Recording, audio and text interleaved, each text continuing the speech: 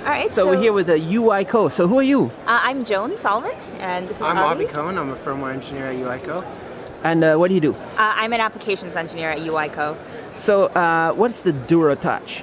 duraTOUCH is basically our firmware that enables touch sensors to work even in the presence of water or while the user is wearing thick gloves. So let's try over here. Absolutely. So what I have here is an off-the-shelf Moto360 that doesn't use our touch technology, and you'll see when I stick it underwater it'll start to false touch because I can't tell the difference between a finger and water. And then what I have on this side is a very simple UI with our touchscreen and our touch firmware. And when I stick them both underwater, you'll see the difference. See the Moto, as soon as it gets wet, it starts to false touch and do all sorts of crazy things. Like, that's hardly any water on there and it's going absolutely nuts. And our unit, even when there's tons of water pouring over it, no problems, and I can continue to swipe and use it. Nice. So this works underwater? Not underwater. So it works with rain? How does it work? It works with rain, it works with sweat. So I mean, think about your touchscreens on your cell phones and tablets. Most of them won't work if they get wet. They won't work if you're wearing gloves.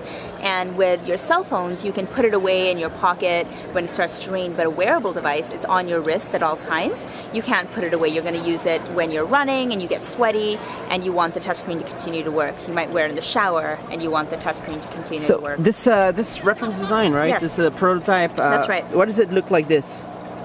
Why does it look like that? The firmware is inside, The firmware is inside, exactly. So there's nothing fancy about the case or the process or the technology. We're using a very standard ITO sensor that everyone else uses as well. Again, the advantage comes in our firmware that's sophisticated enough to tell the difference between water and a finger and not ever false actuate when water touches the screen. So how does this firmware work?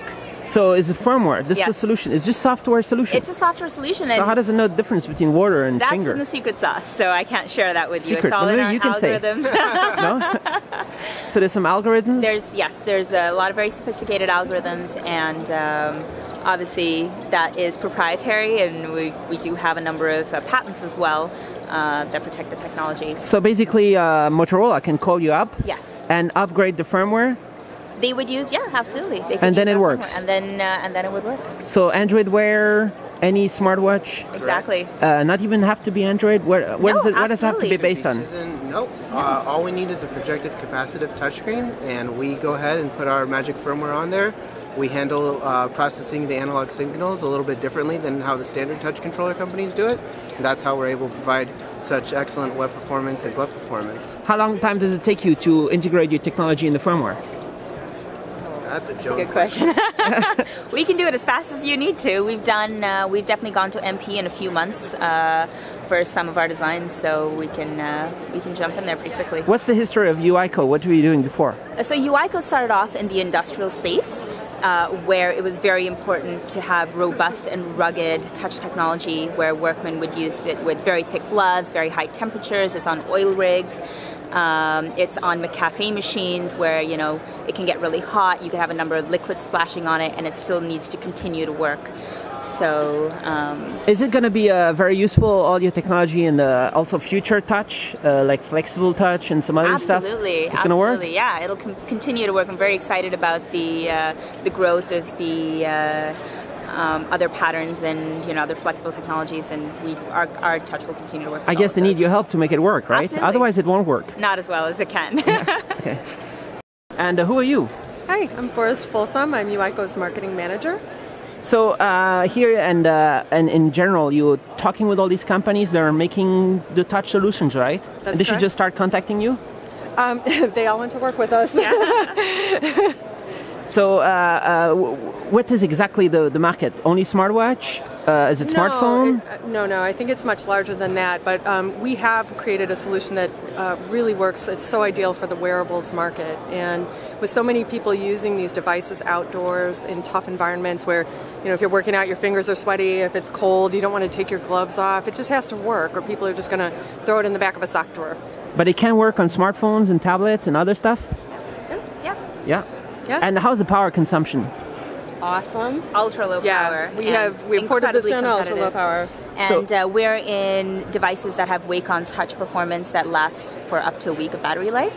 So very competitive power. So that means better power consumption than normal solution? Or? Absolutely. Absolutely. If you incorporated something that had the capabilities that we're bringing, normally that would be problematic. But our solution is able to really deliver those power requirements, especially for devices that only are going to be charged at a maximum one time per day. So right now we're in November 2015, right? Yes. How soon does it take until everybody's like, wow, it works, and everybody has stuff that's based on your technology? Very How long soon. does it take? Very soon? Yeah. As a matter It goes of fact, fast? we're about to make some announcements, and we're really excited about some of the customers who we're working with today.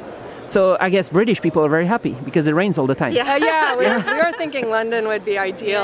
Yeah. Or the country, the British countryside. There it is, and it just works on the order.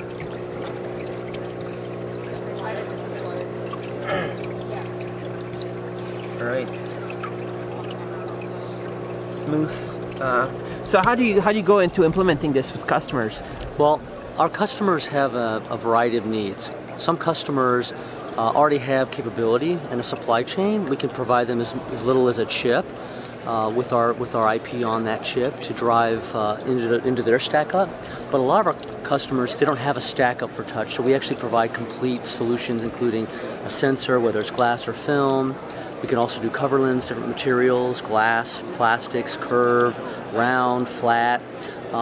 And also LCD integration, or whatever their display of choice is. So really, we work with our customers how they want to work with us. All right, and so this is going to be in a lot of future touch products, right? Yes, we are designed into quite a few. You'll be seeing us more and more. We are being acknowledged in the industry as the best touch solution in these real-world applications, and so we're gaining a lot of traction.